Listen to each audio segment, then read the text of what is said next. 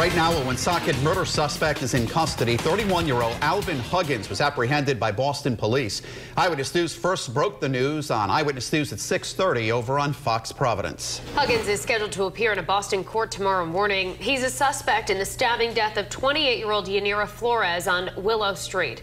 Eyewitness News reporter Perry Russum is live at Woonsocket Police with more details tonight. Alvin Huggins was picked up earlier tonight by Boston's Fugitive Task Force, less than a day after police say he killed the mother of his children.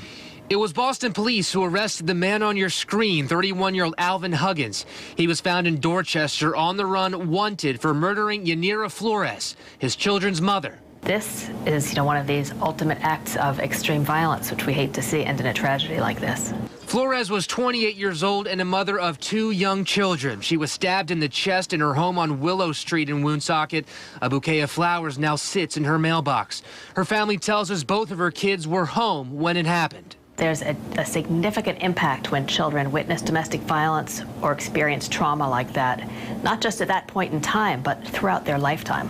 In 2012, court papers show Huggins was sentenced to serve 18 months in prison after he slashed a man in the neck with a knife, cutting him from his left ear to below his jawline.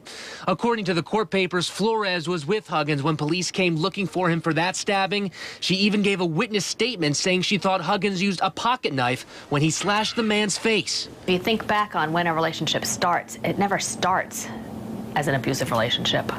So there's a foundation of love or a foundation of some kind of emotional connection.